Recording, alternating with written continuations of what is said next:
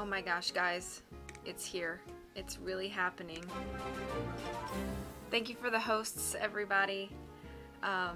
It's here today. It's the 12 hour.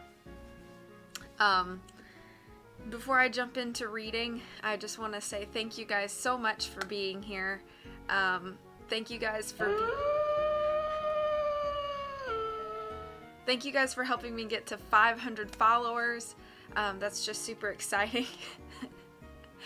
This will be a 12-hour stream, so I will be going until 10 p.m. tonight. I don't know why it's saying that. Hang on one second.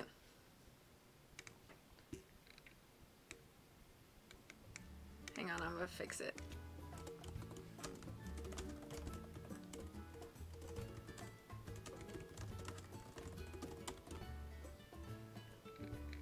Okay. So yes, if you have 5 hours of watch time, you need to have 5 hours of watch time before it'll let you enter. So if you don't know what your current watch time is, you can do ! tickets in order to check how long you've been in the channel. I want to thank the people that have been supporting me for a while. So if you have 5 hours of watch time in the channel, then you can do ! Giveaway. And yeah, 500 followers. Yeah, get your coffee, enjoy your coffee. Yeah. So, but see, you're very close, Justin. By the time I'm done reading the first portion of the Vile Village, you will have 5 hours. So I would suggest entering when you hit 5 hours, which will just be in like an hour. So about 11:15, you can go ahead and enter the giveaway. But yeah, anybody, and you can enter the giveaway throughout the whole day, and then at the end of the day, I'll let the bot randomly pick its winners. Okay, without further ado, I'm gonna go ahead and jump in. There's a lot I've got planned for today. Actually, real quick before I jump in, I am going to go over the plan for today. So I'm gonna read 4 chapters of the Vile Village, then I'm gonna take a quick break to eat something, then I'm gonna do 2 hours of a Nancy Drew game, which I will install while I'm eating, because it's gonna be randomly picked by a number generator. At 1:45, I'll do Splatoon. At 3:15, I'm going to do some coloring and pick cross puzzles. At 4:30, I'll jump into the end of Detective Pikachu. 6:30, I'm going to break for dinner.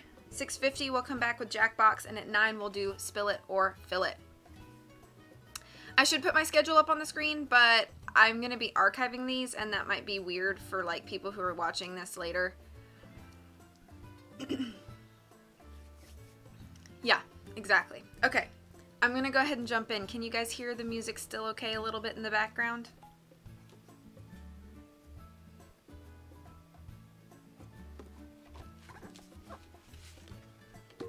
Okay.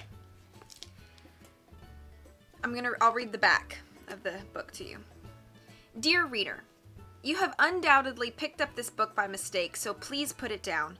Nobody in their right mind would read this particular book about the lives of Violet Klaus and Sunny Baudelaire on purpose, because each dismal moment of their stay in the village of VFD has been faithfully and dreadfully recorded in these pages. I can think of no single reason why anyone would want to open a book containing such unpleasant matters as migrating crows, an angry mob, a newspaper headline, the arrest of innocent people, the deluxe cell, and some very strange hats.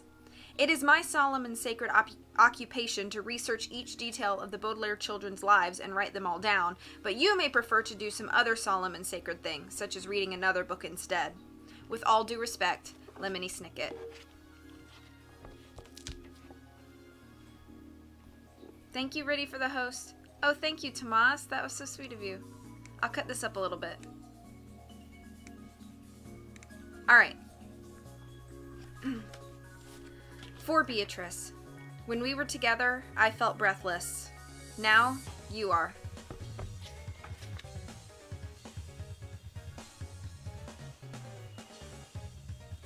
The Vile Village. Chapter 1. No matter who you are, no matter where you live, and no matter how many people are chasing you, what you don't read is often as important as what you do read. For instance, if you are walking in the mountains and you don't read the sign that says beware of cliff because you are busy reading a joke book instead, you may suddenly find yourself walking on air rather than a sturdy bed of rocks. If you are baking a pie for your friends and you read an article entitled How to Build a Chair instead of a cookbook, your pie will probably end up tasting like wood and nails instead of like crust and fruity filling. And if you insist on reading this book instead of something more cheerful, you will most certainly find yourself moaning in despair instead of wriggling in delight. So if you have any sense at all, you will put this book down and pick up another one. I know of a book, for instance, called The Littlest Elf, which tells the story of a teensy-weensy little man who scurries around fairyland having all sorts of adorable adventures, and you can see at once that you should probably read The Littlest Elf and wriggle over the lovely things that happen to this imaginary creature in a made-up place, instead of reading this book and moaning over the terrible things that happened to the 3 Baudelaire orphans in the village where I am now typing these very words. The misery, woe, and treachery contained in the pages of this book are so dreadful that it is important that you don't read any more of it than you already have. The Baudelaire orphans at the time this story begins were certainly wishing that they weren't reading the newspaper that was in front of their eyes.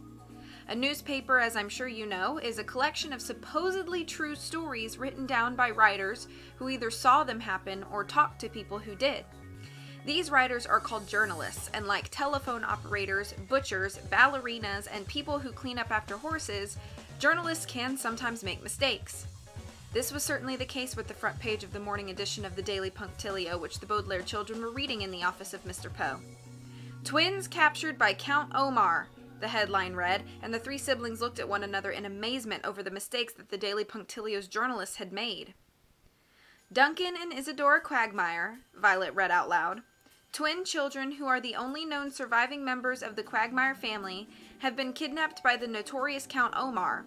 Omar is wanted by the police for a variety of dreadful crimes and is easily recognized by his one long eyebrow and the tattoo of an eye on his left ankle. Omar has also kidnapped Esme Squalor, the city's 6th most important financial advisor, for reasons unknown." Ugh! The word ugh was not in the newspaper, of course, but it was something Violet uttered herself as a way of saying she was way too disgusted to read any further. "If I invented something as sloppily as this newspaper writes its stories," she said, "it would fall apart immediately." Violet, who at 14 was the eldest Baudelaire child, was an excellent inventor, and spent a great deal of time with her hair tied up in a ribbon to keep it out of her eyes as she thought of new mechanical devices. "And if I read books so sloppily," Klaus said, "I wouldn't remember one single fact." Klaus, the middle Baudelaire, had read more books than just about anyone his own age, which was almost 13.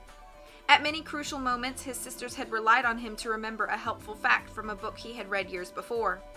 "Gretchen," Sonny said. Sonny, the youngest Baudelaire, was a baby scarcely larger than a watermelon. Like many infants, Sonny often said words that were difficult to understand, like Gretchen, which meant something along the lines of, "And if I used my big 4 teeth to bite something so sloppily, I wouldn't even leave one tooth mark." Violet moved the paper closer to one of the reading lamps Mr. Poe had in his office and began to count the errors that had appeared in the few sentences she had read. "For one thing," she said, "the Quagmires aren't twins, they're triplets. The fact that their brother perished in the fire that killed their parents doesn't change their birth identity." "Of course it doesn't," Klaus agreed, "and they were kidnapped by Count Olaf, not Omar. It's difficult enough that Olaf is already in disguise, but now the newspapers disguise his name, too." "Esme," Sonny added, and her siblings nodded. The youngest Baudelaire was talking about the part of the article that mentioned Esme Squalor. Esme and her husband Jerome had recently been the Baudelaire's guardians, and the children had seen with their own eyes that Esme had not been kidnapped by Count Olaf. Esme had secretly helped Olaf with his evil scheme and had escaped with him at the last minute. "And for reasons unknown is the biggest mistake of all," Violet said glumly. "The reasons aren't unknown. We know them. We know the reasons Esme, Count Olaf, and all of Olaf's associates have done so many terrible things. It's because they're terrible people." Violet put down the Daily Punctilio, looked around Mr. Poe's office, and joined her siblings in a sad, deep sigh. The Baudelaire orphans were sighing not only for the things they had read, but for the things they hadn't read. The article had not mentioned that both the Quagmires and the Baudelaires had lost their parents in a terrible fire, and that both sets of parents had left enormous fortunes behind, and that Count Olaf had cooked up all of his evil plans just to get a hold of these fortunes for himself. The newspaper had failed to note that the Quagmire triplets had been kidnapped while trying to help the Baudelaires escape from Count Olaf's clutches, and that the Baudelaires had almost managed to rescue the Quagmires, only to find them snatched away once more. The journalist who wrote the story had not included the fact that Duncan Quagmire, who was a journalist himself, and Isadora Quagmire, who was a poet, each kept a notebook with them whenever they went. That in their notebooks they had written down a terrible secret that they had discovered about Count Olaf, but that all the Baudelaire orphans knew of this secret were the initials VFD, and that Violet, Klaus, and Sunny were always thinking of these 3 letters and what ghastly thing they could stand for. But most of all, the Baudelaire orphans had read no word about the fact that the Quagmire triplets were good friends of theirs, and that the 3 siblings were very worried about the Quagmires, and that every night when they tried to go to sleep, their heads were filled with terrible images of what could be happening to their friends, who were practically the only happy thing in the lives of the Baudelaires since they had received the news of the fire that killed their parents, and began the series of unfortunate events that seemed to follow them wherever they went. The article in the Daily Punctilio probably did not mention these details because the journalist who wrote the story did not know them, or did not think they were important. But the Baudelaires knew about them, and the 3 children sat together for a few moments and thought quietly about these very, very important details. A fit of coughing coming from the doorway of the office brought them out of their thoughts, and the Baudelaires turned to see Mr. Poe coughing into a white handkerchief.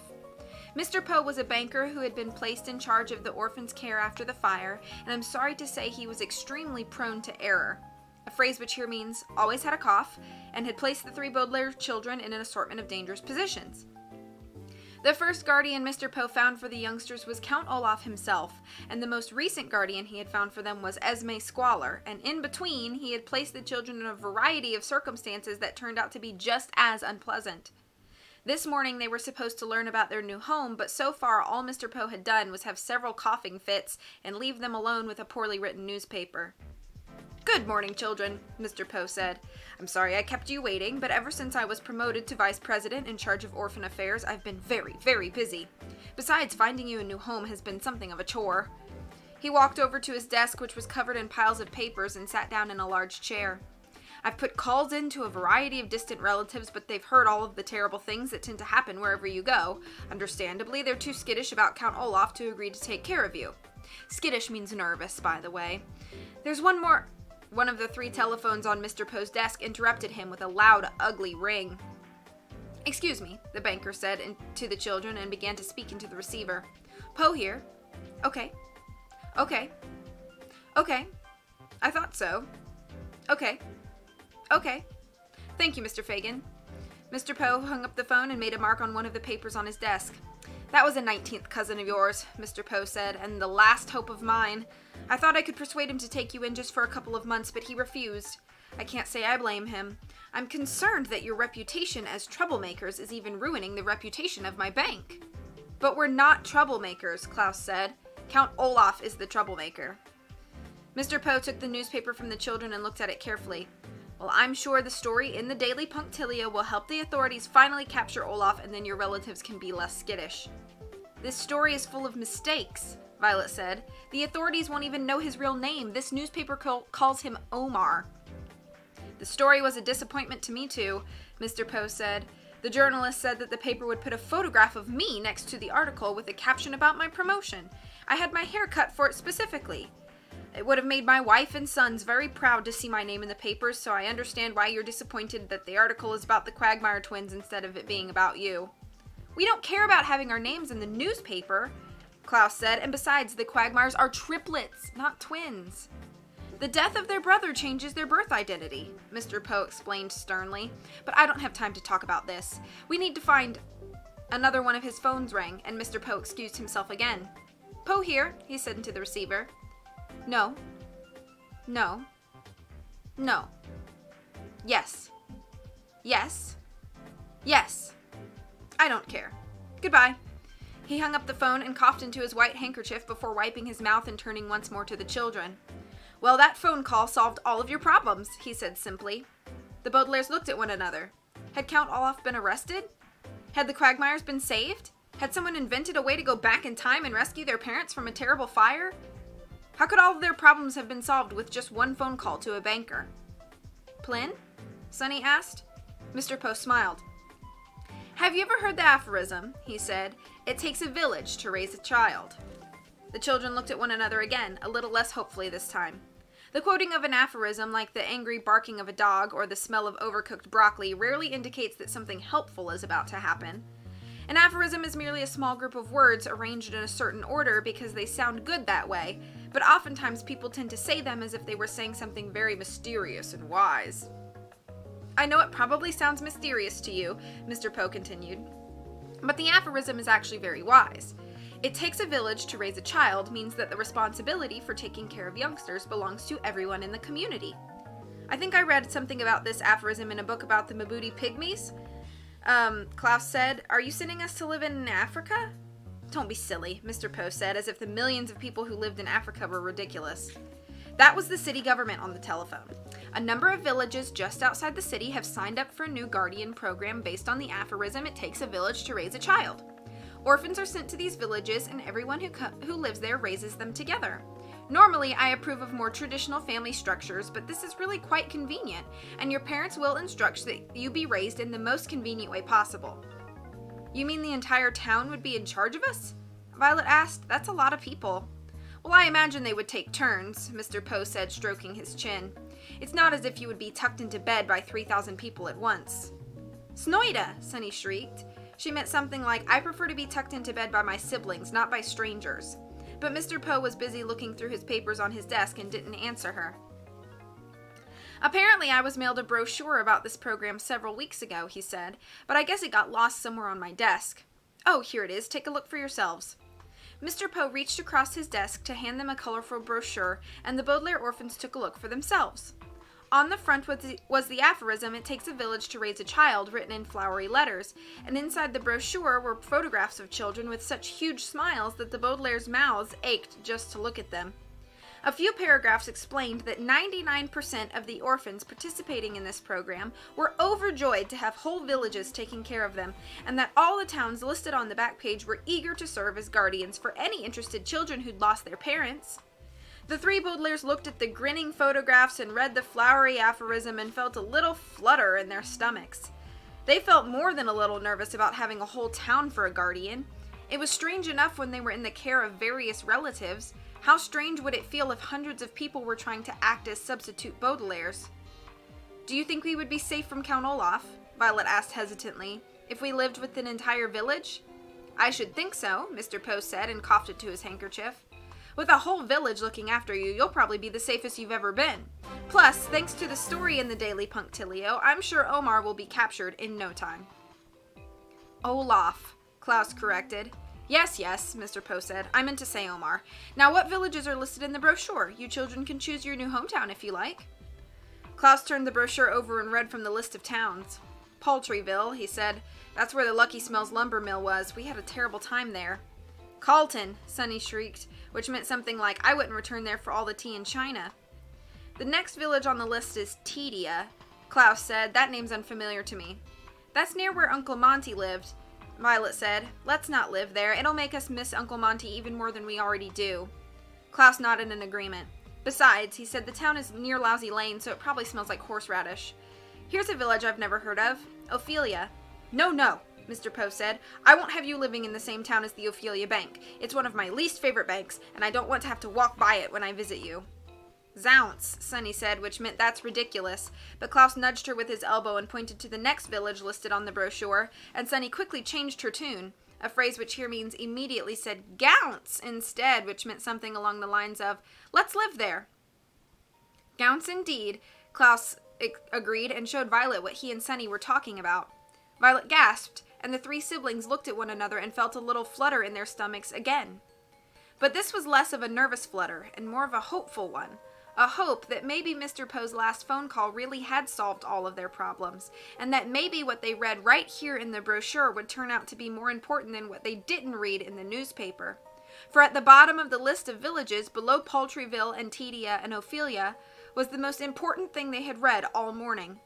Printed in the flowery script on the back page of the brochure Mr. Poe had given them were the letters VFD. End of chapter 1. Let's catch up.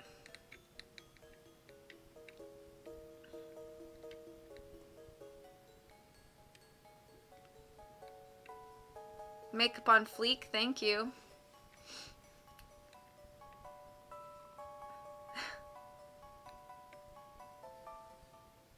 Hi, Riddy. Hello, person I don't know that just subbed to me. Thank you. I'm catching up on the chat. Hang on 1 second, I'll get to you. Spoilers.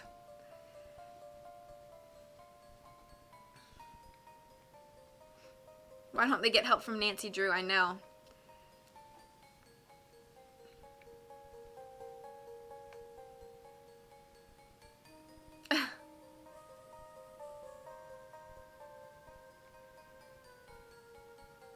I'm sorry, Riddy. Hi, Shannon.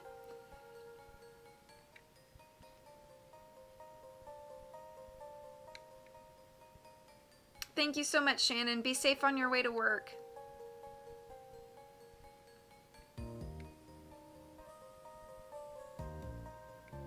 Yay, Moocher.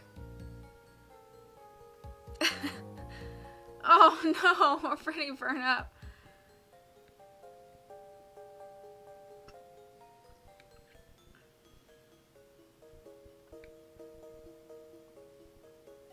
You got a Wi-Fi hotspot in the car? Yeah.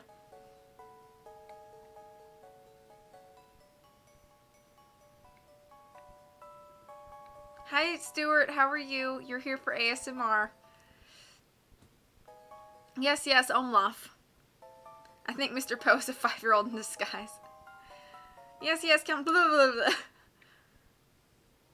Oh, Moocher gifted a sub to a user. Okay. That's what that is. Hey, Jordan, how are you? Hope you're doing well today. What is that badge? Owl All Access Pass? I don't know what that is. Thanks for being here. Wow, okay, Moocher.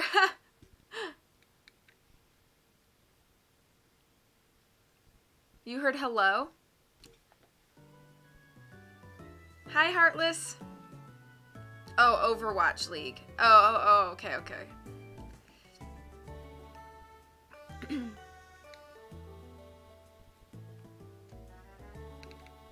Okay. Let me take a little sip of water. Thank you all for being here. I don't know. Please know that the giveaway is open to anybody who has 5 hours or more of watch time.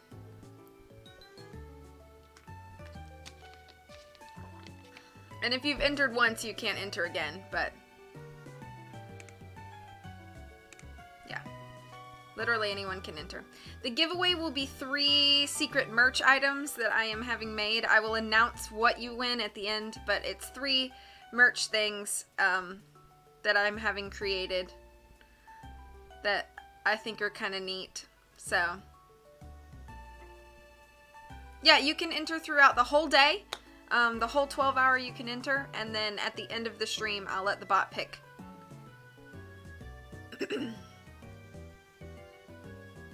Yeah, what Tara said. You can do exclamation point tickets and check how many hours you have. It's a signed green screen from Russia with a bear painted on. No. So yep, just up there in the corner, exclamation point giveaway. Alright, I'm gonna go ahead and jump right into chapter 2. Chapter 2. When you are traveling by bus, it is always difficult to decide whether you should sit in a seat by the window, a seat on the aisle, or a seat in the middle. If you take an aisle seat, you have the advantage of being able to stretch your legs whenever you like, but you have the disadvantage of people walking by you and they can accidentally step on your toes or spill something on your clothing. If you take a window seat, you have the advantage of getting a clear view of the scenery, but you have the disadvantage of watching insects die as they hit the glass. If you take a middle seat, you have neither of these advantages, and you have the added disadvantage of people leaning all over you when they fall asleep. You could see at once why you should always arrange to hire a limousine or rent a mule rather than take the bus to your destination.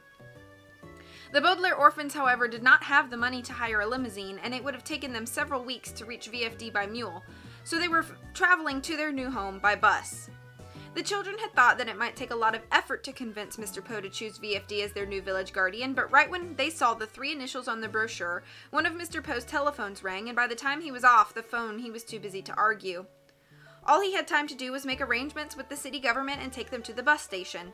As he saw them off, a phrase which here means put the Baudelaires on a bus rather than doing the polite thing and taking them to their new home personally, he instructed them to report to the town hall of VFD and made them promise not to do anything that would ruin his bank's reputation. Before they knew it, Violet was sitting in an aisle seat, brushing dirt off her coat and rubbing her sore toes, and Klaus was sitting in a window seat, gazing at the scenery through a layer of dead bugs. Sonny sat between them, gnawing on the armrest. "No lean," she said sternly, and her brother smiled. "Don't worry, Sonny," he said. "We'll make sure not to lean on you if we fall asleep.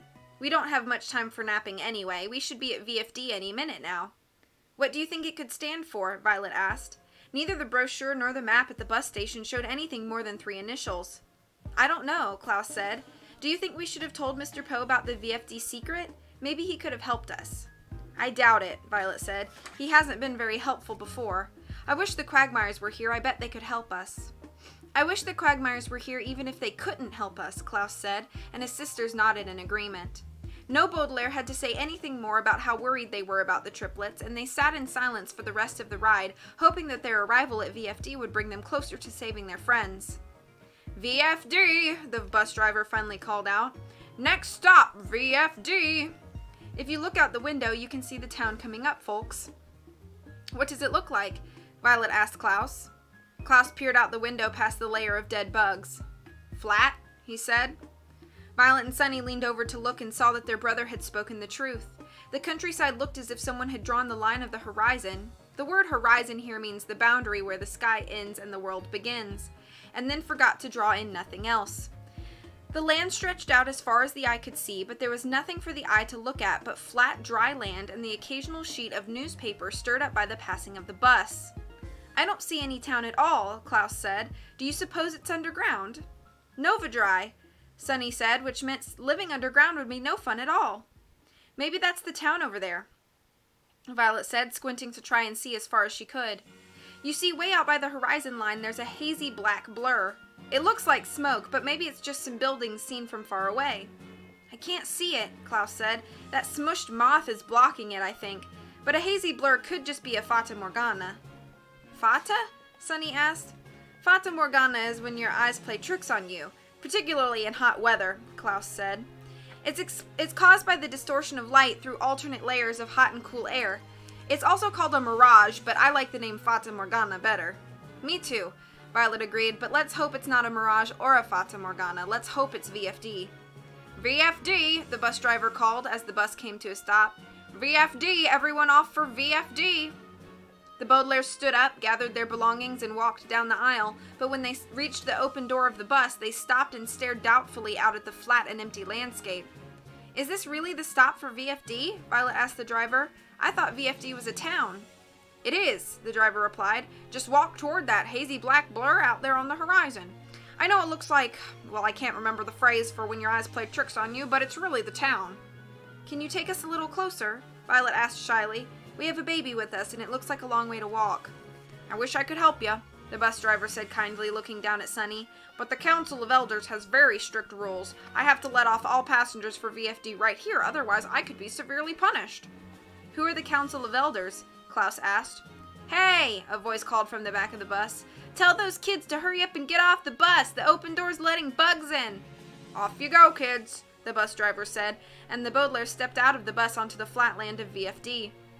The doors shut, and with a little wave, the bus driver drove off and left the children alone on the empty landscape. The siblings watched the bus get smaller and smaller as it drove away, but then turned toward the hazy black blur of their new home. "Well, now I can see it," Klaus said, squinting behind his glasses. "But I can't believe it. It's going to take the rest of the afternoon to walk all that way." "Then we'd better get started," Violet said, hoisting Sunny up on top of her suitcase. "This piece of luggage has wheels," she said to her sister, "so you can sit on top of it and I can pull you along." "Thanks," Sunny said, which meant that's very considerate of you. And the Baudelaires began their long walk toward the hazy black blur on the horizon. Even after the first few steps, the disadvantages of the bus ride seemed like small potatoes. Small potatoes is a phrase which has nothing to do with root vegetables that happen to be tiny in size. Instead, it refers to the change in one's feelings for something when it is compared with something else. If you were walking in the rain, for instance, you might be worried about getting wet, but if you turned the corner and saw a pack of vicious dogs, getting wet would suddenly become small potatoes next to getting chased down an alley and barked at or possibly eaten. As the Baudelaires began their long journey toward VFD, dead bugs, stepped on toes, and the possibility of someone leaning on them became small potatoes next to the far more unpleasant things they were encountering. Without anything else on the flat land to blow up against, the wind concentrated its efforts on Violet, a phrase which here means that before long her hair was so wildly tangled that it looked like it had never seen a comb.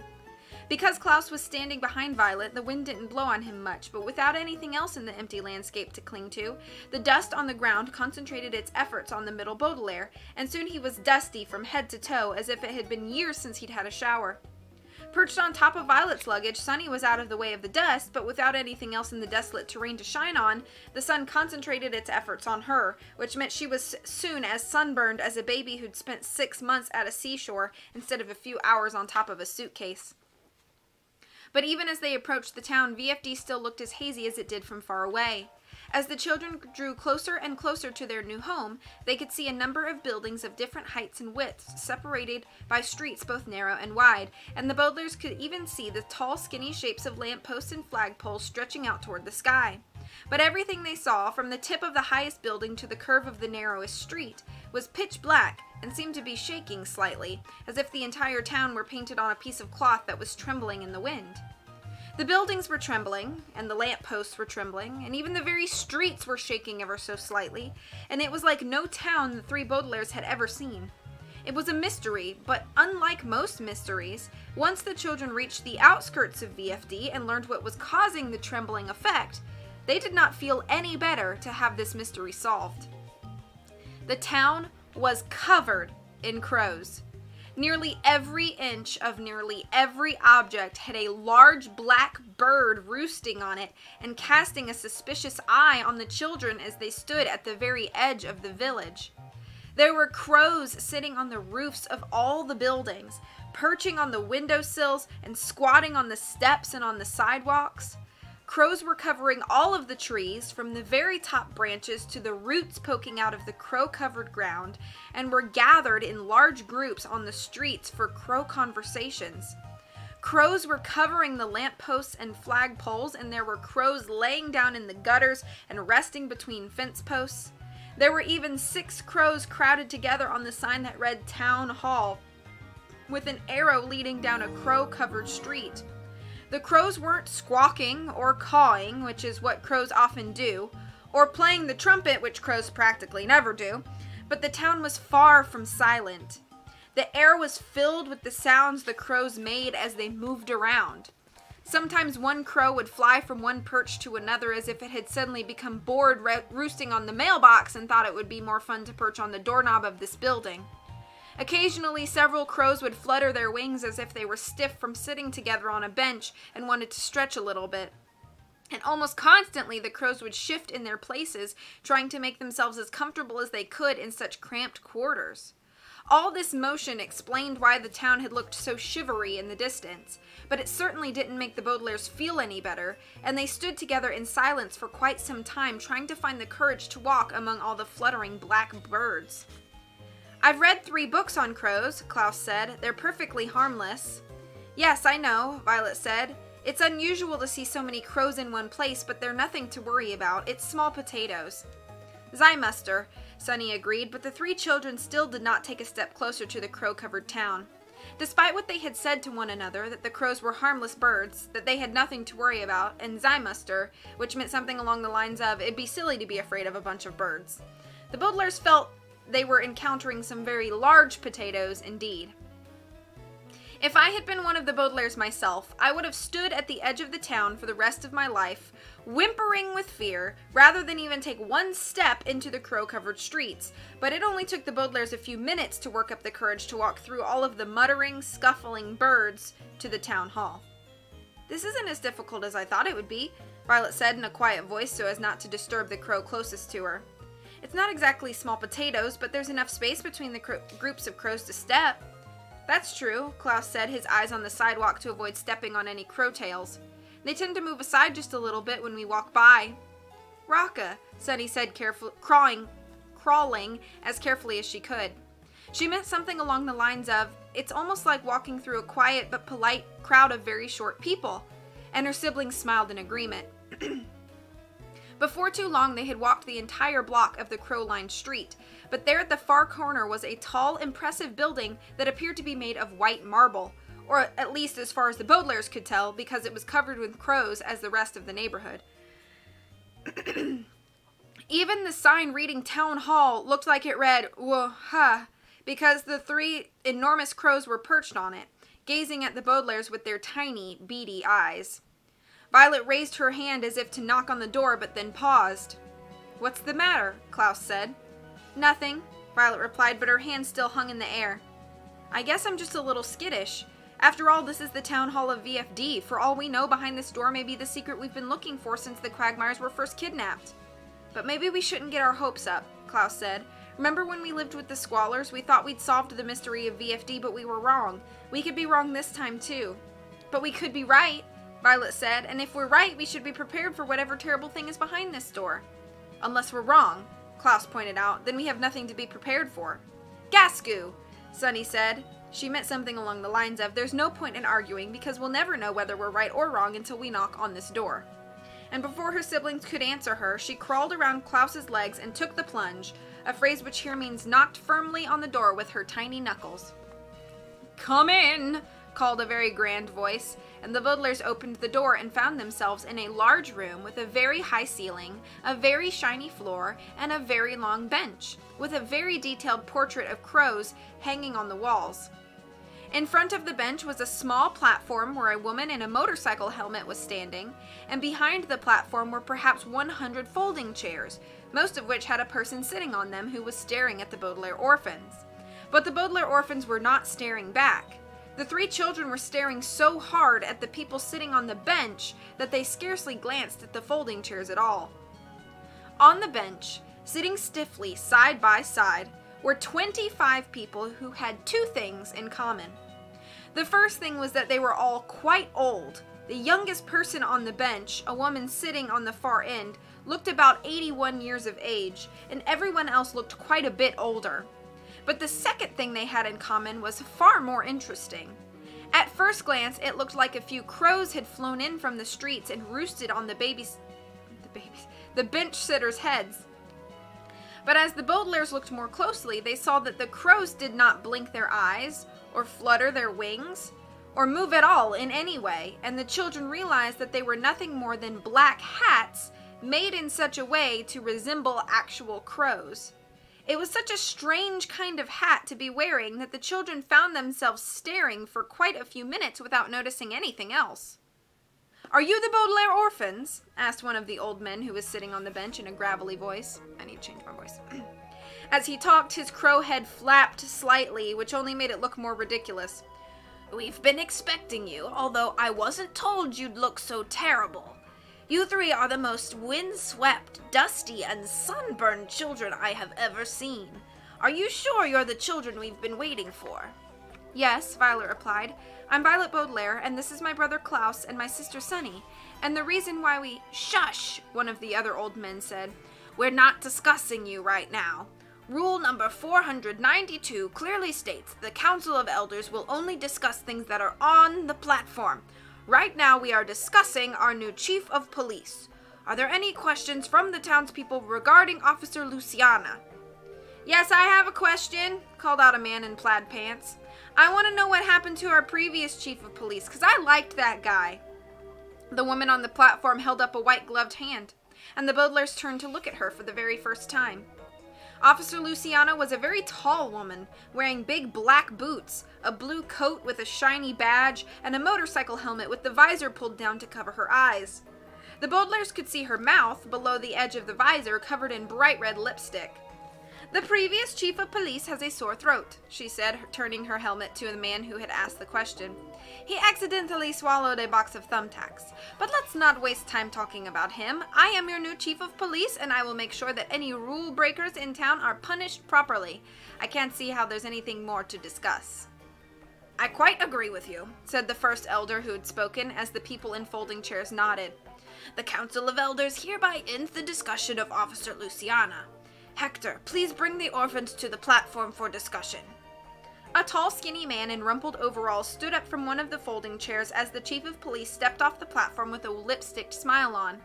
His eyes on the floor, the man walked over to the Baudelairs and pointed first at the Council of Elders sitting on the bench and then at the empty platform.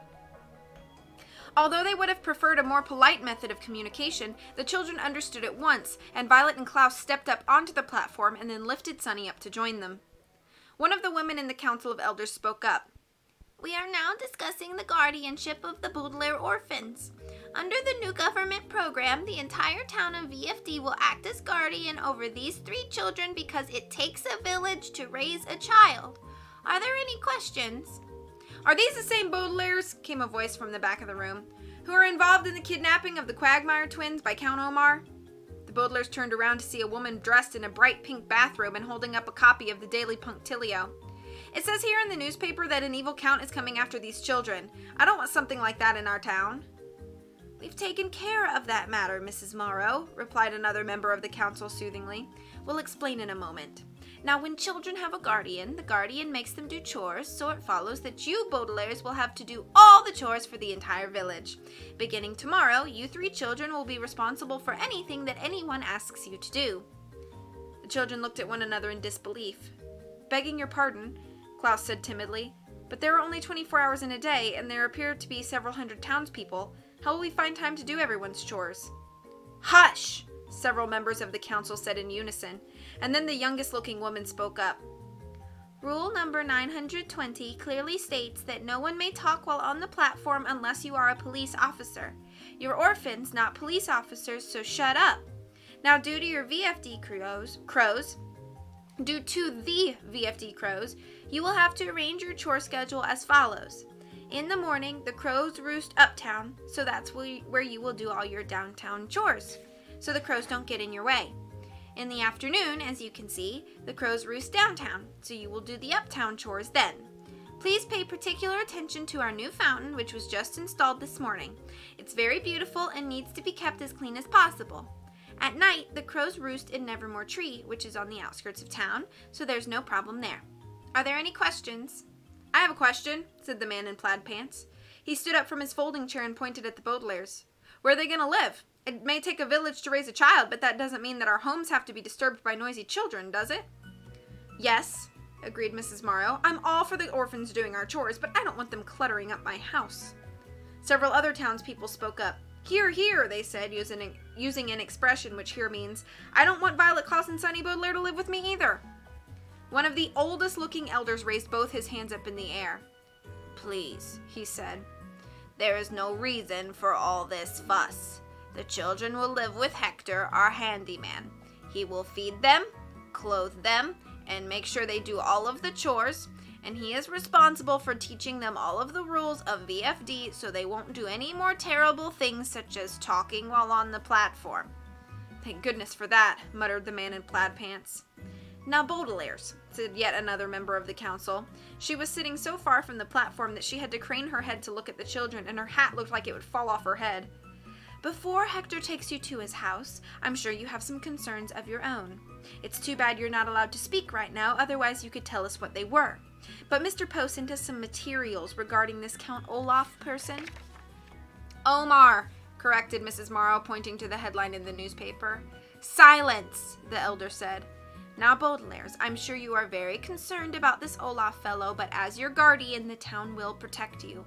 That is why we have recently made up a new rule, and this is rule number 19,833. It clearly states that no villains are allowed within the city limits. "Hear, hear!" the townspeople cried, and the council of elders nodded in appreciation, bobbing their crow-shaped hats. "Now, if there are no more questions," an elder concluded, "Hector, please take the Baudelaire children off the platform and to your house." Still keeping his eyes on the floor, the man in overalls strode silently to the platform and led them out of the room. The children hurried to catch up with the handyman, who had not said one word all this time. Was he unhappy to be taking care of 3 children? Was he angry at the council of elders? Was he unable to speak at all? It reminded the Baudelaires of one of Count Olaf's associates, the one who looked like neither a man nor a woman and who never seemed to speak. The children kept a few steps behind Hector as he walked out of the building, almost afraid to get any closer to a man who was so strange and silent. When Hector opened the door of Town Hall and led the children back out onto the crow-covered sidewalk, he let out a big sigh, the first sound the children had heard from him. Then he looked down at each Baudelaire and gave them a gentle smile. "I'm never truly relaxed," he said to them in a pleasant voice, "until I've left Town Hall. The Council of Elders just makes me feel so very skittish. All those strict rules, it makes me so skittish I never speak during one of their council meetings, but I always feel much better the moment I walk out of that building. Now, it looks like we're going to be spending quite a bit of time together, so let's get a few things straight. Number 1, call me Hector. Number 2, I hope you like Mexican food, because that's my specialty. And number 3, I want you to see something marvelous, and we're just in time. The sun's starting to set." It was true. The Baudelaires hadn't noticed when they stepped out of Town Hall that the afternoon light had slipped away and the sun was just now beginning to dip below the horizon. "It's lovely," Violet said politely, although she'd never understood all the fuss about standing around admiring sunsets. "Shh," Hector said. "Who cares about the sunset? Just be quiet for a minute and watch the crows. It'll happen any second now." "What will happen?" Klaus said. "Shh," Hector said again, and then it began to happen. The Council of Elders had already told the Baudelaires about the roosting habits of the crows, but the 3 children hadn't really given the matter a second thought, a phrase which here means considered, even for a second, what it would look like when thousands of crows would fly together to a new location. One of the largest crows, sitting on top of the mailbox, was the first to fly up in the air, and with a rustle of wings he, or she, it was hard to tell from so far away, began to fly in a large circle over the children's heads. Then a crow from one of the town hall windowsills flew up to join the first crow, and then one from a nearby bush, and then 3 from the street, and then hundreds of crows began to rise up at once and circle in the air, as if it was an enormous shadow that was being lifted off the town. The Baudelaires could finally see what all the streets looked like, and they could gaze at each detail of the buildings as more and more crows left their afternoon roosts, but the children scarcely looked at the town. Instead, they looked straight up at the mysterious and beautiful sight of all those birds making a huge circle in the sky. "Isn't it marvelous?" Hector cried. His long, skinny arms were outstretched, and he had to raise his voice over the sound of all the fluttering wings. "Isn't it marvelous?" Violet, Klaus, and Sunny nodded in agreement and stared at the thousands of crows circling and circling above them like a mass of fluttering smoke, or like black, fresh ink. Such is the ink I'm using now to write down these events, that somehow had found its way to the heavens. The sound of the wings sounded like a million pages being flipped, and the wind from all that fluttering blew in their grinning faces. For a moment, with all that air rushing toward them, the Baudelaire orphans felt as if they too could fly up in the air, away from Count Olaf and all their troubles, and join the circle of crows in the evening sky.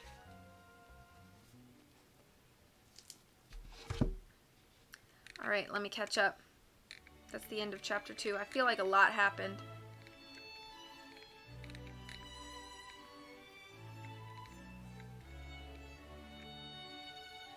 Yeah, I'll go ahead and tell you what the merch is, if that will help people make the decision of whether they want or not they want to join the giveaway. One will be a vinyl sticker that you can do whatever you want with my channel logo. Actually, I have 2 channel logos, so all of these merches will have one of my 2 channel logos on it, one of the V's. And then the second place, that'll be the 3rd place prize, is the vinyl sticker. Second place prize is going to be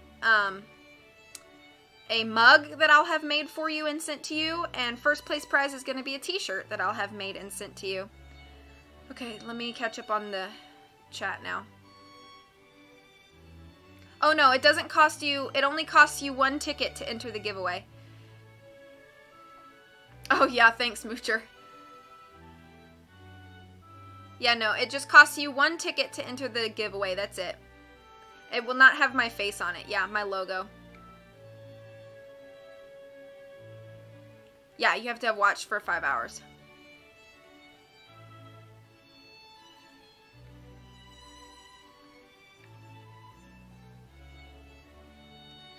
Hang on, I'm checking. Jay Gelvar is Jake. Good morning, Paige. Good morning.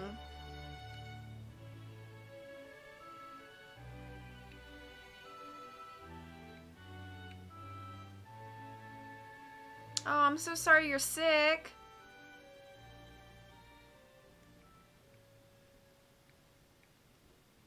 Yeah, hanging out for 12 whole hours. I'm kind of just like really quickly going through this because so much chat happened. Thank you for gifting a sub to Paige. That was sweet.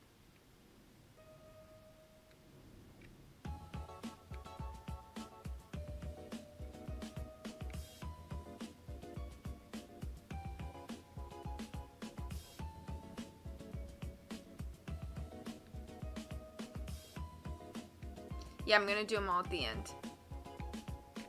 Oh, laryngitis.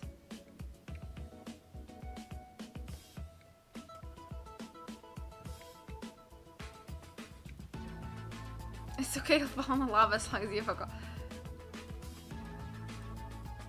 Yes, there are crows on the cover.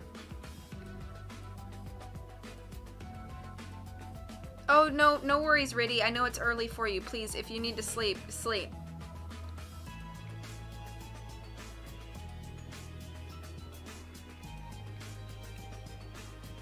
Yay for giveaway! Okay, hang on. I'm just scrolling. I know, I tried to give all of the elders a different voice. Work schmirk. Hey, Nicole, how are you? Good morning. Thanks for being here.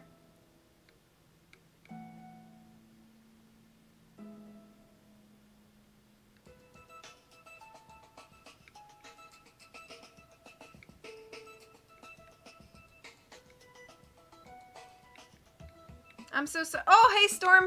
Good morning. How are you? Yeah, 500 hype. 12-hour hype. Hey, Oxel. Oh my gosh. Hey. I've missed you. It's so good to see you.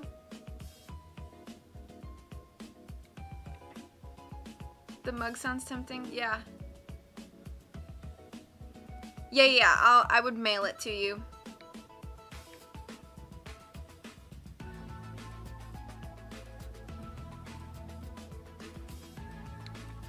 Okay, alright, okay. No, like, obviously I love everybody being here, but especially Oxel, like, I haven't seen her in so long in my chat. I had a dream you were streaming from 7 to 7, and I was like, dang girl, 7 a.m., you go hard. No, I need my sleep. Yeah, just kidding. Alright. I'm not playing favorites at all. Yeah, Oxel's just very elusive, yes. Okay, I got 2 more chapters to read, yo. I wonder if I can do 2 chapters in 30 minutes. We love you too. Alright, I'm gonna dive back in because I'm gonna try to hit 2 more chapters in the next 30 minutes. Oh, yay! Hey, Sarah! Well, I'm about to jump into chapter 3, so it's good to see you, Sarah. I'm glad you're here. Okay, alright, here we go. Chapter 3. Wasn't that marvelous? Hector said as the crows stopped circling and began to fly like an enormous black cloud over the buildings and away from the Baudelaire orphans. Wasn't that just marvelous? Wasn't that absolutely superlative? That means the same thing as marvelous, by the way. It certainly was, Klaus agreed, not adding that he'd known the word superlative since he was 11. I see that just about every evening, Hector says, and it always impresses me. It always makes me hungry, too. What shall we eat this evening? How about chicken enchiladas? That's a Mexican dish consisting of corn tortillas rolled around a chicken filling, covered with a melted cheese and a special sauce I learned from my 2nd grade teacher. How does that sound? That sounds delicious, Violet said. Oh, good, Hector said. I don't like picky eaters. Well, it's a pretty long walk to my house, so let's talk as we go. Here, I'll carry your suitcases and you two can carry your sister. I know you had to walk from the bus stop, so she's had more than enough exercise for a baby. Hector grabbed the Baudelaire's bags and led the way down the street, which was now empty except for a few stray crow feathers. High above their heads, the crows were taking a sharp left-hand turn, and Hector raised Klaus's suitcase to point at them.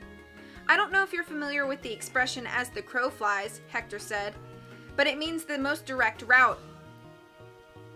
If something is a mile away as the crow flies, that means it's the shortest way to get there.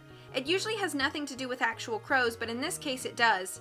We're about a mile away from my home as the crow flies. As all of these crows fly, as a matter of fact. At night they roost in Nevermore Tree, which is in my backyard. But it takes us longer to get there, of course, because we have to walk through VFD instead of flying up in the air.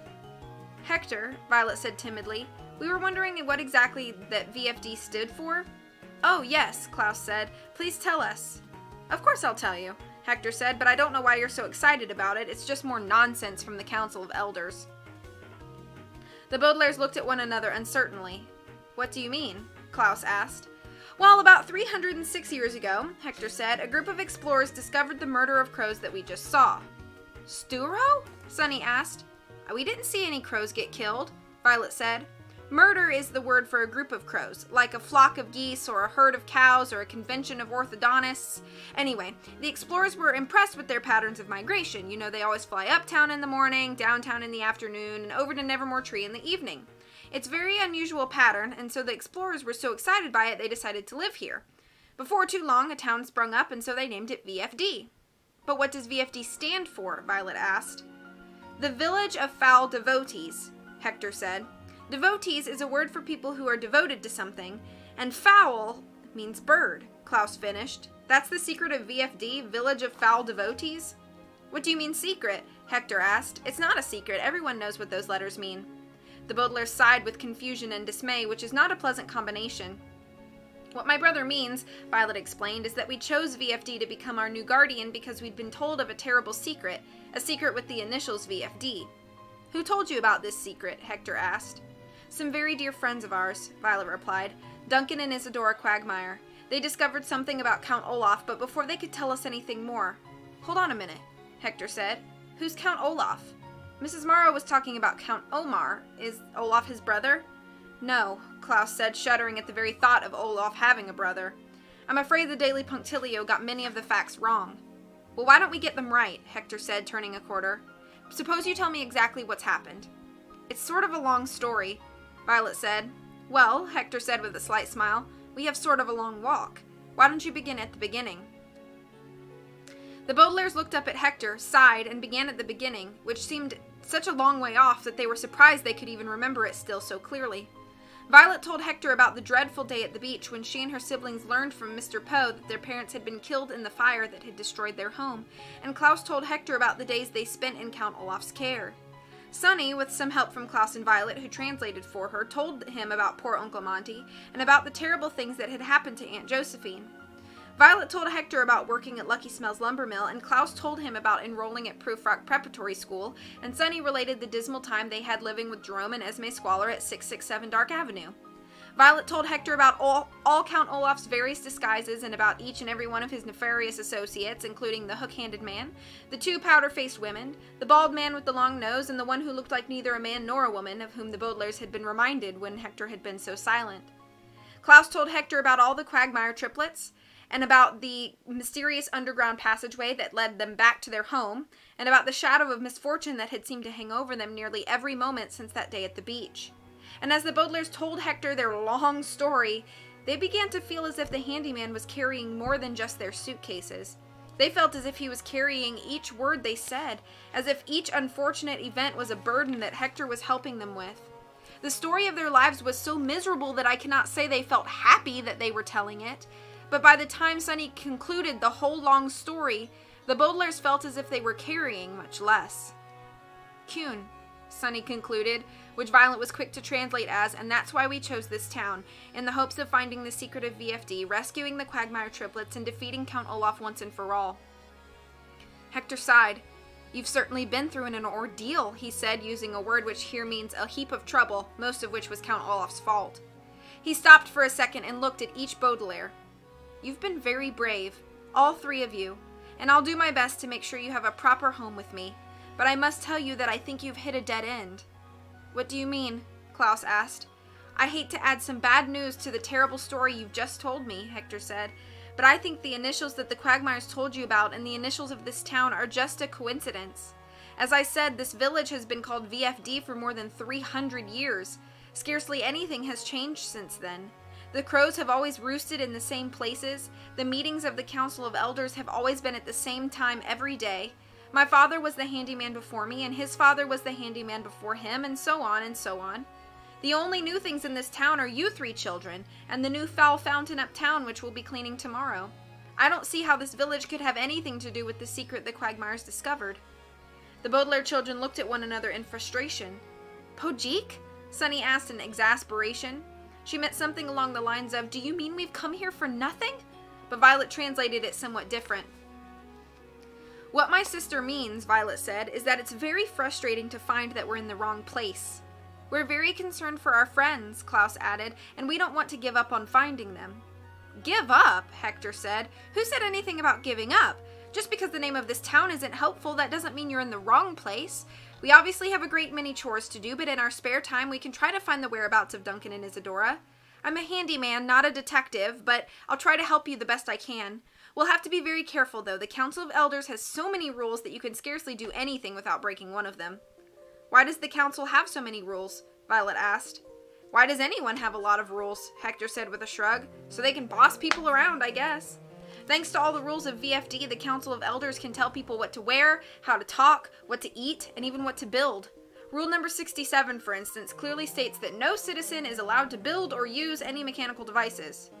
"Does that mean I can't build or use any mechanical devices?" Violet asked Hector. "Are my siblings and I citizens of VFD now that our town is the Guardian?" "I'm afraid you are," Hector said. "You have to follow rule number 67 along with all the other rules." "But Violet's an inventor," Klaus cried. "Mechanical devices are very important to her." "Is that so?" Hector said and smiled. "Then you can be a very big help to me, Violet." He stopped walking and looked around the street as if it was full of spies instead of being completely empty. "Can you keep a secret?" he asked. "Yes," Violet answered. Hector looked around the street once more and then leaned forward and began speaking in a very quiet voice. "When the Council of Elders invented rule number 67, he said, they instructed me to remove all the inventing materials in town." "What did you say?" Klaus asked. "I didn't say anything," Hector admitted, leading the children around another corner. "The council makes me too skittish to speak, you know that. But here's what I did. I took all the materials and I hid them out in my barn, which I've been using as a sort of inventing studio." "I've always wanted to have an inventing studio," Violet said. Without even realizing it, she was reaching into her pocket for her ribbon to tie her hair up and keep it out of her eyes, as she was already inventing something instead of just talking about it. "What have you invented so far, Hector?" "Just a few little things," Hector said, "but I have an enormous project that's nearing completion. I've been building a self-sustaining hot air mobile home." Hot air mobile home. "Nebdies?" Sunny asked. She meant something like, "Could you explain a little bit more?" But Hector needed no encouragement to keep talking about his invention. "I don't know if you've ever been up in a hot air balloon," he said, "but it's very exciting. You stand in this large basket with the enormous balloon over your head, and you can gaze down at the entire countryside below you, spread out like a blanket. It's simply superlative. Well, my invention is nothing more than a hot air balloon, except it's much larger. Instead of one large basket, there are 12 baskets all tied together below several hot air balloons. Each basket serves as a different room, so it's like having an entire flying house. It's completely self-sustaining. Once you get up in it, you never have to go back down. In fact, if my new engine works properly, it will be impossible to get back down. The engine should last for more than 100 years, and there's a huge storage basket that I'm filling with food, beverages, clothing, and books. Once it's completed, I'll be able to fly away from VFD and the Council of Elders and everything else that makes me skittish and live forever in the air." "This sounds like a marvelous invention," Violet said, "but how in the world have you been able to get the engine to be self-sustaining?" "That's giving me something of a problem," Hector admitted, "but maybe if you 3 took a look at it, we could fix the engine together?" "I'm sure Violet could be of help," Klaus said, "but I'm not much of an inventor. I'm more interested in reading. Does VFD have a good library?" "Unfortunately, no," Hector said. "Rule number 108 clearly states that the VFD library cannot contain any books that break any of the other rules. If someone in a book uses a mechanical device, for instance, that book is not allowed in the library." "But there's so many rules," Klaus said. "What kind of books could possibly be allowed?"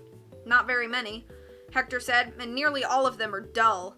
There's one called The Littlest Elf that's probably the most boring book I've ever read. It's about this irritating little man who has all sorts of tedious adventures." "That's too bad," Klaus said glumly. "I was hoping that I could do a little research into VFD. The secret, that is, not the village, in my spare time. Hector stopped walking again and looked once more around the empty streets.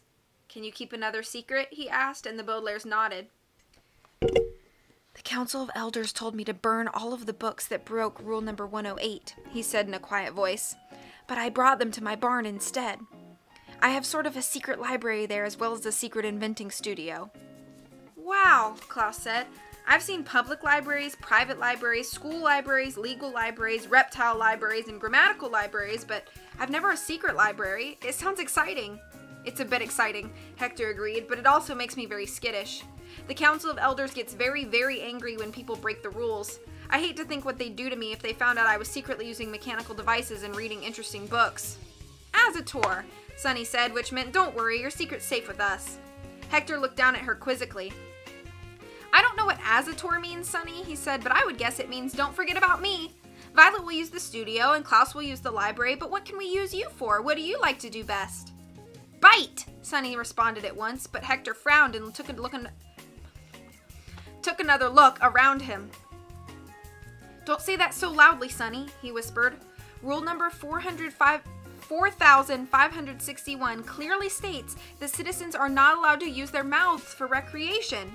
If the Council of Elders knew that you like to bite things for your own enjoyment, I can't imagine what they'd do to you. I'm sure we can find you some things to bite, but you'll have to do it in secret. Well, here we are.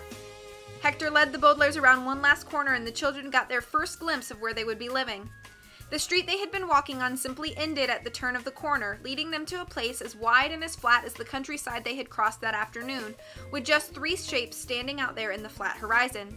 The first was a large, sturdy-looking house with a pointed roof and a big front porch to contain a picnic table and 4 wooden chairs. The second was an enormous barn right next to the house that hid the studio and library Hector had been talking about, but it was the third shape that caused the Baudelaires to stare. The third shape on the horizon was Nevermore Tree, but to simply say it was a tree would be like saying the Pacific Ocean was a body of water, or that Count Olaf was a grumpy person, or that the story of Beatrice and myself was just a little bit sad.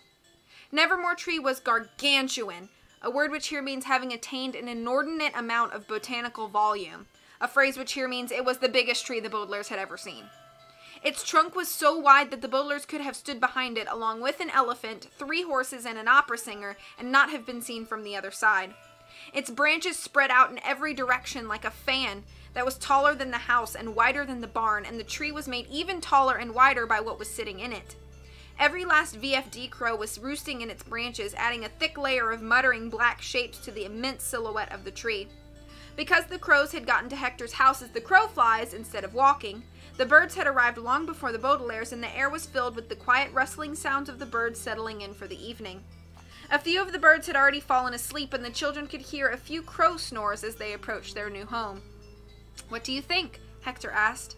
It's marvelous, Violet said. It's superlative, Klaus said. Ogufad, Sunny said, which meant, what a lot of crows! The noises of the crows might sound strange at first, Hector said, leading the way up the steps of the house, but you'll get used to them before long. I always leave the windows open when I go to bed. The sounds of the crows remind me of the ocean, and I find it very peaceful to listen to them as I drift off to sleep. Speaking of bed, I'm sure you must be very tired. I've prepared 3 rooms for you upstairs, but if you don't like them, you can choose other ones. There's plenty of room in the house. There's even room for the Quagmires to live here when we find them. It sounds like the 5 of you would be happy living together, even if you had to do the chores of the entire town. That does sound delightful, Violet said, smiling at Hector. It made the children happy just to think of the 2 triplets being safe and sound instead of in Count Olaf's clutches. Duncan's a journalist, so maybe he could start a newspaper. Then VFD wouldn't have to read all the mistakes in the Daily Punctilio. And Isadora's a poet, Klaus said. She could write a book of poetry for the library as long as she didn't write poetry about things that were against the rules. Hector started to open the door of his house, but he paused, and he gave the Baudelaires a strange look. A poet? He asked. What kind of poetry does she write? Couplets, Violet replied. Hector gave the children a look that was even stranger. He put down the Baudelaires' suitcases and reached into the pocket of his overalls. Couplets? He asked. Yes, Klaus said. She likes to write rhyming poems that are 2 lines long. Hector gave the youngsters a look that was one of the strangest they'd ever seen, and he took his hand out of his pocket to show them a scrap of paper rolled into a tiny scroll. Like this? He asked and unrolled the paper. The Baudelaire orphans had to squint to read it in the dying light of the sunset, and when they read it once, they had to read it again just to make sure the light wasn't playing tricks on them and they had read what was really there on the scrap of paper, in shaky but familiar handwriting. For sapphires we are held in here. Only you can end our fear. That's end of chapter 3.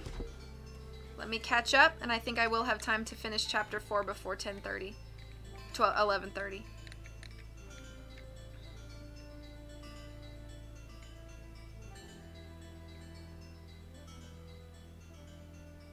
Getting too wild at my friend's lake house.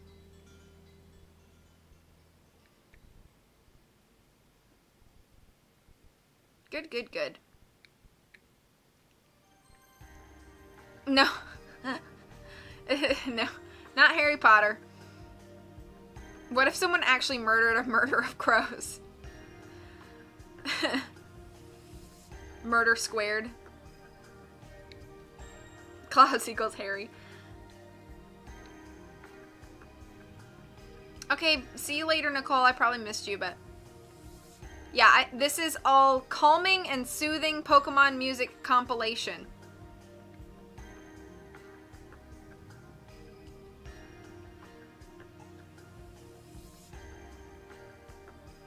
You're so close, Justin.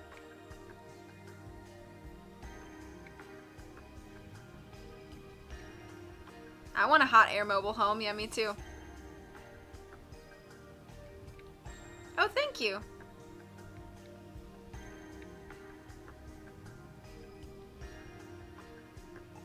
Oh, man.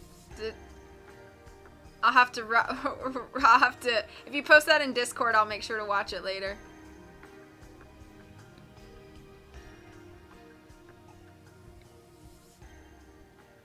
You do. No. Just 5 hours total watch time. It's okay. Oh yeah, please get some sleep, Stuart. Feel better. I think Stuart's in Scotland.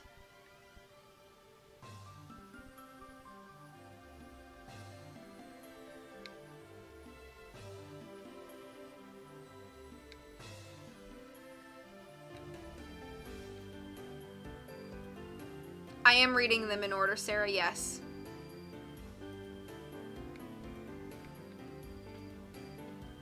Yeah, you can only enter once. I am part of a Discord, but I don't have my own Discord, and I probably won't start one. Okay. I'm gonna jump into chapter 4, and then we're gonna take a break. Well, yeah, and I'm gonna let a number generator pick my Nancy Drew game, and it will install while I take a break and eat some foods. Okay.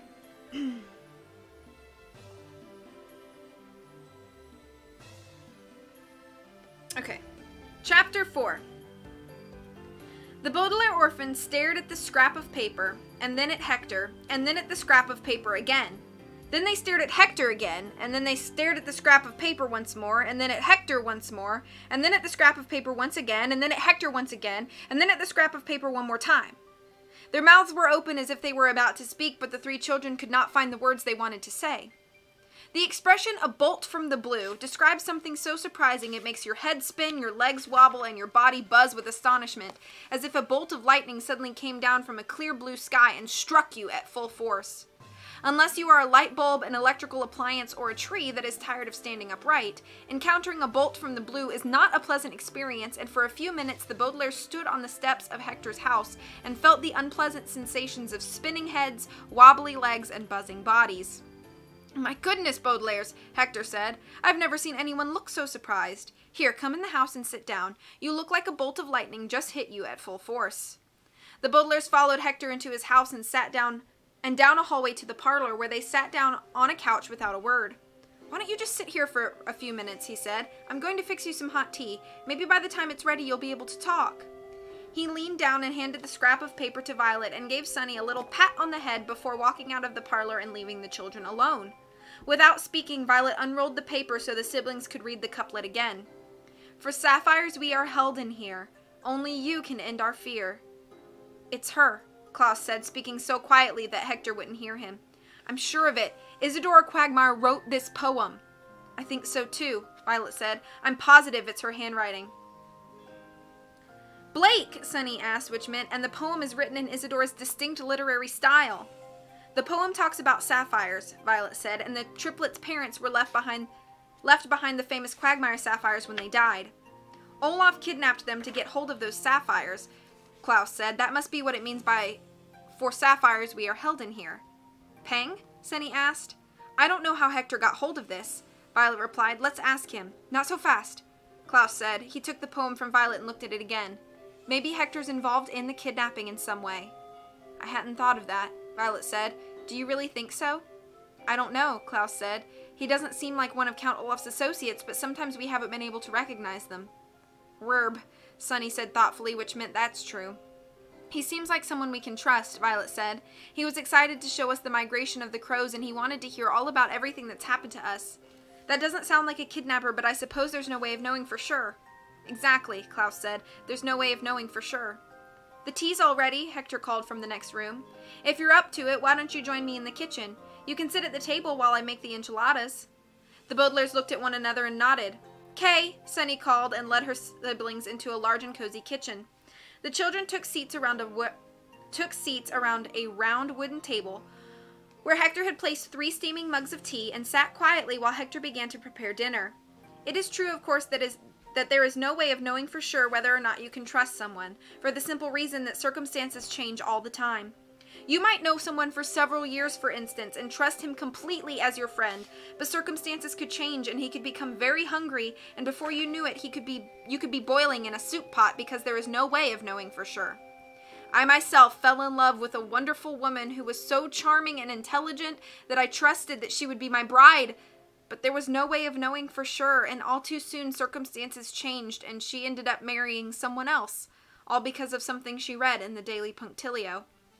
And no one had to tell the Baudelaire orphans that there was no way of knowing for sure, because before they became orphans, they lived for many years in the care of their parents, and trusted their parents to keep on caring for them. But circumstances changed, and now their parents were dead, and the children were living with a handyman in a town full of crows. But even though there is no way of knowing for sure, there are often ways to know for pretty sure, and as the 3 siblings watched Hector work in the kitchen, they spotted some of those ways. The tune he hummed as he chopped the ingredients, for instance, was a comforting one, and the Baudelaires could not imagine that a person could hum like that if he were a kidnapper. When he saw that the Baudelaires' tea was still too hot to sip, he walked over to the kitchen and blew on each of their mugs to cool it, and it was hard to believe that someone could be hiding 2 triplets and cooling 3 children's tea at the same time. And most comforting of all, Hector didn't pester them with a lot of questions about why they were so surprised and so silent. He simply kept quiet and let the Baudelaires wait until they were ready to speak about the scrap of paper he'd given them, and the children could not imagine that such a considerate person was involved with Count Olaf in any way whatsoever. There was no way of knowing for sure, of course, but as the Baudelaires watched the handyman place the enchiladas in the oven to bake, they felt as if they knew for pretty sure, and by the time he sat down and joined them at the table, they were ready to tell him about the couplet they had read. This poem was written by Isadora Quagmire, Klaus said without preamble, a phrase which here means almost as soon as Hector sat down. Wow, Hector said. No wonder you were so surprised. But how can you be so sure? Lots of poets write couplets. Ogden Nash, for instance. Ogden Nash doesn't write about sapphires, said Klaus, who had received a biography of Ogden Nash for his 7th birthday. Isadora does. When the Quagmire parents died, they left behind a fortune of sapphires. That's what she means by for sapphires we are held in here. Besides, Violet said, it's Isadora's handwriting and distinct literary style. Well, Hector said, if you say this poem is by Isadora Quagmire, then I believe you. We should call Mr. Poe and tell him, Klaus said. We can't call him, Hector said. There are no telephones in VFD because telephones are mechanical devices. The Council of Elders can send a message to him. I'm too skittish to ask them, but you can do so if you wish. Well, before we talk to the Council, we should know a bit more about the couplet, Violet said. Where did you get a hold of this scrap of paper? I found it today, Hector said, beneath the branches of Nevermore Tree. I woke up this morning and I was just leaving to walk downtown to do the morning chores when I noticed something white among all the black feathers the crows had left behind. It was this scrap of paper all rolled up in a little scroll. I didn't understand what was written on it, and I needed to get the chores done, so I put it in the pocket of my overalls, and I didn't think of it again until just now when you were talking about couplets. It's certainly very mysterious. How in the world did one of Isadora's poems end up in my backyard? Well, poems don't get up and walk by themselves, Violet said. Isadora must have put it here. She must be someplace nearby. Hector shook his head. I don't think so, he said. You saw for yourself how flat it is around here. You can see everything for miles around, and the only things here on the outskirts of town are the house, the barn, and the Nevermore tree. You're welcome to search the house, but you're not going to find Isadora or Quagmire or anyone else, and I always keep the barn locked because I don't want the Council of Elders to find out I'm breaking rules. Maybe she's in the tree, Klaus said. It's certainly big enough that Olaf could hide her in the branches. That's true, Violet said. Last time Olaf was keeping them far below us, maybe this time they're far above us. She shuddered, thinking of how unpleasant it would be to find yourself trapped in Nevermore Tree's enormous branches, and she pushed her chair back from the table and stood up. There's only one thing to do, she said. We'll have to go up and look for them. You're right, Klaus said and stood up beside her. Let's go. Gerhit, Sunny agreed. Well, hang on just a minute, Hector said. We can't go climbing up Nevermore Tree. Why not? Violet said. We've climbed up a tower and down an elevator shaft. Climbing a tree should be no problem. I'm sure you three are fine climbers, Hector said, but that's not what I mean. He stood up and walked over to the kitchen window. Take a look outside, he said. The sun has completely set. It's not light enough to see a friend of yours up in Nevermore Tree. Besides, the tree is covered in roosting birds. You'll never be able to climb through all of those crows. It'd be a wild goose chase. The Bodlers looked out the window and saw that Hector was right. The tree was merely an enormous shadow, blurry around the edges where the birds were roosting. The children knew that a climb in such darkness would be indeed a wild goose chase, a phrase which here means unlikely to reveal the Quagmire triplets' location. Klaus and Sunny looked at their sister, hoping that she could invent a solution, and were relieved to hear she had thought of something before she could even tie her hair back in a ribbon. We could climb with flashlights, Violet said. If you have some tin foil, an old broom handle, and 3 rubber bands, I can make a flashlight myself in 10 minutes. Hector shook his head. Flashlights would only disturb the crows, he said. If someone woke you up in the middle of the night and shone a light in your face, you would be very annoyed, and you don't want to be surrounded by thousands of annoyed crows. It's better to wait until morning when the crows have migrated uptown. We can't wait until morning, Klaus said. We can't wait another second. The last time we found them, we left them alone for a few minutes, and then they were gone again. All a move, Sunny shrieked, which meant Olaf could move them at any time. Well, he can't move them now, Hector pointed out. It would be just as difficult for him to climb the tree. We have to do something, Violet insisted. This poem isn't just a couplet, it's a cry for help. Isadora herself says only you can end our fear. Our friends are frightened, and it's up to us to rescue them. Hector took some oven mitts out of the pocket of his overalls and used them to take the enchiladas out of the oven. I'll tell you what, he said. It's a nice evening, and our chicken enchiladas are done. We can sit out on the porch, eat our dinner, and keep an eye on Nevermore Tree. The area is so flat that even at night you can see for quite a distance, and if Count Olaf approaches, or anybody else for that matter, we will see him coming. But Count Olaf might perform his treachery after dinner, Klaus said. The only way to make sure that nobody approaches the tree is to watch the tree all night. We could take turns sleeping, Violet said, so that one of us is always awake to keep watch. Hector started to shake his head, but then stopped and looked at the children. Normally I don't approve of children staying up late, he said finally, unless they're reading a very good book, seeing a wonderful movie, or attending a dinner party with fascinating guests. But this time I will make an exception. I'll probably fall asleep, but you three can keep watch all night if you wish. Just please don't try to climb Nevermore Tree in the dark. I understand how frustrated you are, and I know that the only thing we can do is wait until morning. The Bodlers looked at one another and sighed. They were so anxious about the Quagmires that they wanted to run right out and climb Nevermore Tree, but they knew in their hearts that Hector was right. I guess you're right, Hector, Violet said. We can wait until the morning. It's the only thing we can do, Klaus agreed. Contraire, Sunny said, and held up her arms so Klaus could pick her up. She meant something along the lines of, I can think of something else we can do. Hold me up to the window latch. And her brother did so. Sunny's tiny fingers undid the latch of the window and pushed it open, letting in the cool evening air and the muttering sound of the crows. Then she leaned forward as far as she could and stuck her head out into the night. Bark! She cried out as loudly as she could. Bark! There are many expressions to describe someone who is going about something in the wrong way. Making a mistake is one way to describe this situation. Screwing up is another, although it's a bit rude. And attempting to rescue Lemony Snicket by writing letters to a congressman instead of digging an escape tunnel is a third way, although it's a bit specific. But Sunny calling out bark brings to mind an expression that, sadly enough, describes the situation perfectly. By bark, Sunny meant, "If you're up there, Quagmires, hang on. We'll get out to you first thing in the morning." And I'm sorry to say that the expression which best describes her circumstances is barking up the wrong tree.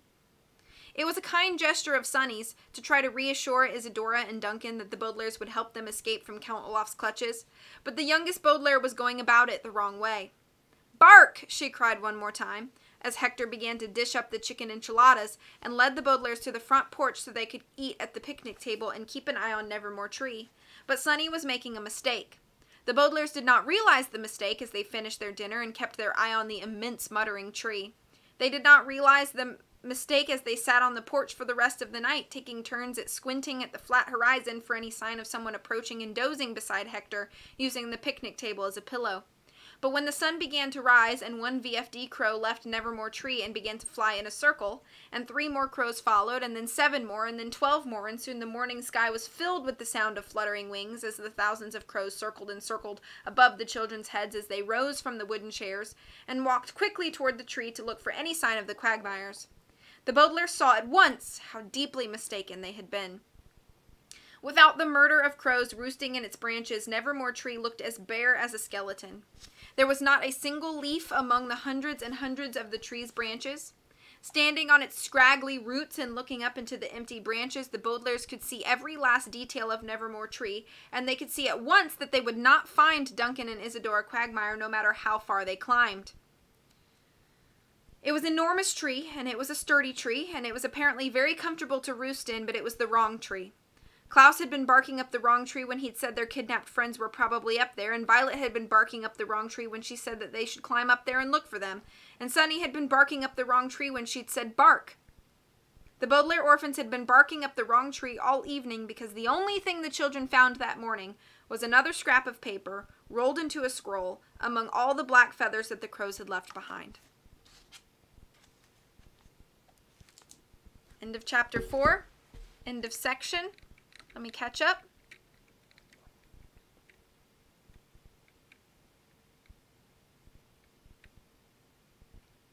Oh, the hostile hospital's your favorite? That's one of my least favorites.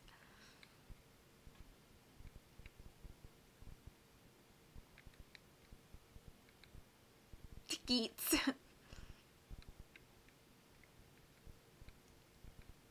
Oh, you passed summer, yay! I'm coming for Rob next.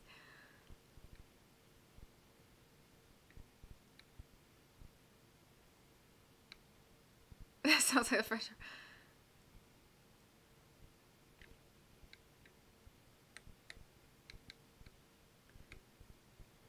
Rule 1, don't hurt the crows. Don't sweat here. I don't think I've ever been to a dinner party with fascinating guests, just guests who thought they were fascinating. True. It's okay, I really don't mind if the chat's dead, and the music died too. Yeah, I think it's totally all cool.